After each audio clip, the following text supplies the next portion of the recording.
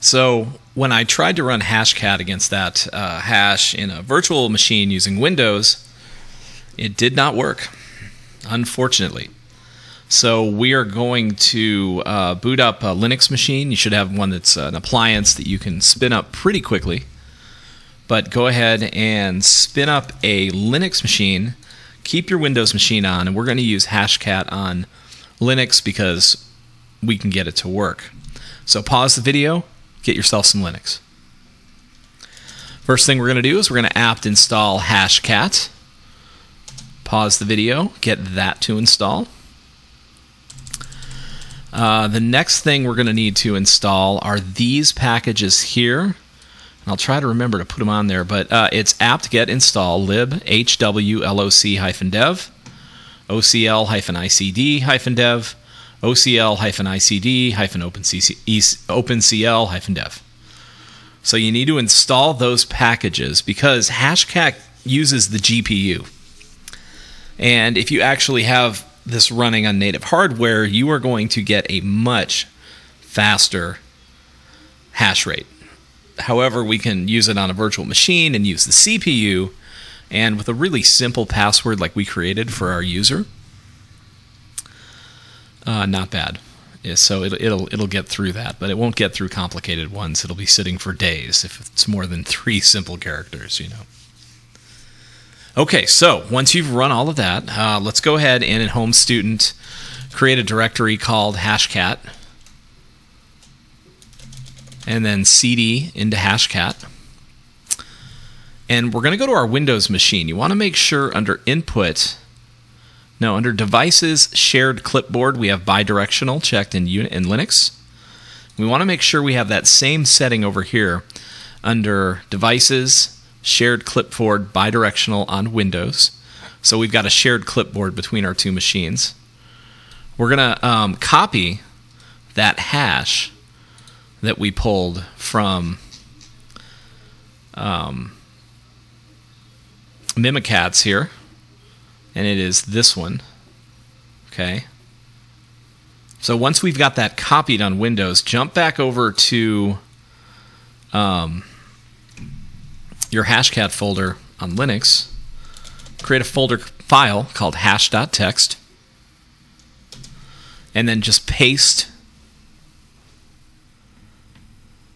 the hash in there on a single line. So now we've extracted an NTLM hash from a Windows machine of a user with what should be an unknown password. And we'll save that and we'll close it.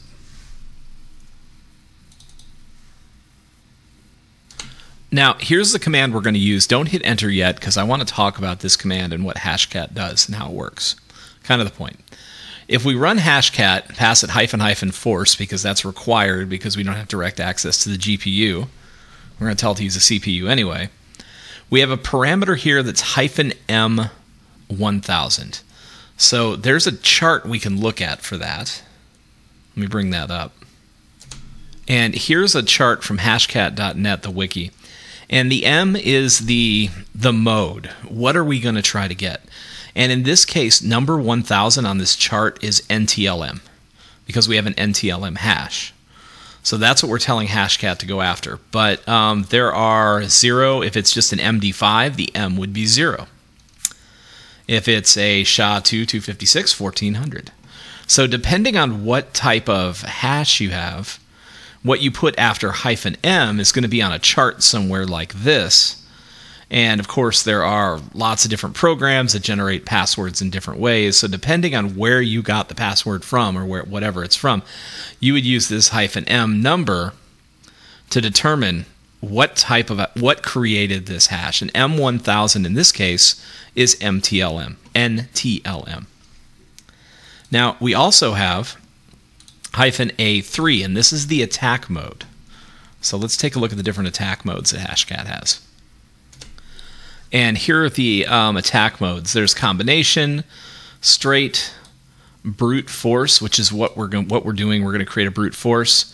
There's a hybrid word list plus mask, and we'll talk about how to use a word list, and we're about to see a mask. So it depends on what we're going to do. Now we're going to do a straight brute force. Now we know that it's all letters. which makes it a little easier. So we're going to tell Hashcat to try all combinations of 3 letters here. And so here we go, M1000. So we're dealing with an NTLM hash. The attack type is 3. This is a straight brute force. And now we've got our hash.txt file, which contains that hash. You can see it transparent down there, just one hash in there. And then I've got this $L, $L, $L. Now this represents 3 lowercase characters. All right, so if we look at the character sets that are supported by Hashcat in a brute force scenario,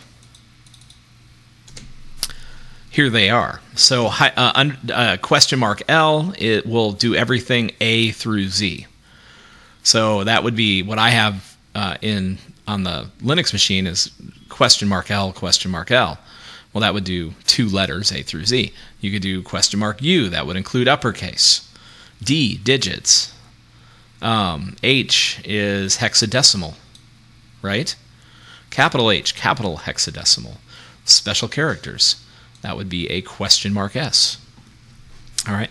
So in this case, we are telling it to try all possibilities of 3 letters. And it gets more complex. You can tell it to mix it up and try it. I could do, I think if I pass it a -I, that would be the increment. And I could do like 5 of these. Let's say $L, $L. And it would start with all 1-letter combinations. And then it would do all 2-letter combinations. And then all 3-letter combinations. So that -I is an increment. Start with 1 and then work to however many you have here.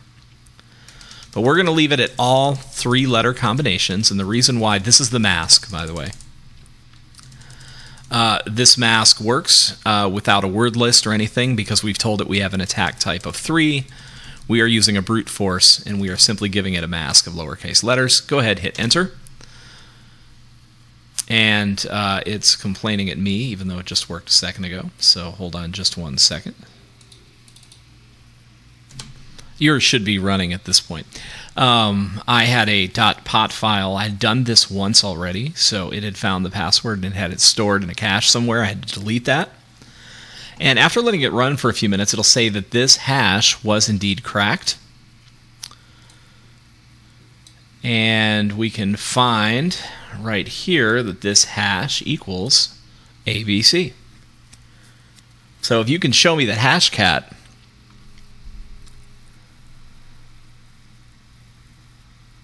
cracked your hash, that right there is credit, but don't hang up on me yet because I have one last challenge. So here's the challenge. I want you to download a word list called rocku.txt, and you'll find it right here on GitHub. This is a word list that's commonly used. And you can use the word list, and you can take every word on that list. Let's open it up real quick here. All right, so here are all of our words that we have. We have the word, and it looks like I don't have any word breaks. Obviously, we have QWERTY, and we have, these are probably separated. That's interesting that this isn't separated by a line. Let me see if I can find a different word list, because I'm not convinced that one's going to work. Hold on. Yeah, so go ahead and download rocku.txt, and if we open it in Notepad, it doesn't interpret the line breaks, but if we open it in WordPad, we can see that we indeed do have different words here. Okay? Now, this would be a straight, this is a good security plus concept. We could execute an attack using this file that would be a straight dictionary attack. In other words, we are going to try every one of these words against an NTLM hash. Or we could execute what's called a hybrid attack, which is where we tell it to use every word in this file, but we want to use every combination of 3 numbers after it. So for example, we would try monkey 1, 2, 3, monkey 1, 2, 4, monkey 1, 2, 5, monkey 1, 2, 6, so on and so forth. So that would be a hybrid attack. So let's Let's do it like this. So what I'd like you to do is I'd like you to create a user on your Windows system. I don't care what it is. Go ahead and extract the NTLM hash for the user's password, but I want you to use one of the words on here plus the number 123 for the password. So create a user like user2, call it Daniel123 for the password. Once you have user2 with one of the words that is on the RockU word list, and in fact you probably don't even need the whole word list. If you want to create a word list that just has 2 words on it, let's do that instead of using a monster word list. So in our Hashcat directory here, I'll pico a file called word list, and I'll just add the word Daniel. So now I don't need the whole word list, right? We can just use one because we know we want to make this short. All right, so what you're going to do is you're going to have a file on Linux called word list. The file is going to contain one word. You're going to create a password on Windows for a new user. That password is going to be Daniel123. I want you to extract the NTLM hash for the new user that has a password of Daniel123. And I want you to initiate a Hashcat hybrid attack so that using this word Daniel, it tries all possible number combinations along with it, and it shows you that the NTLM hash was cracked. Good luck. Ask questions if you need to.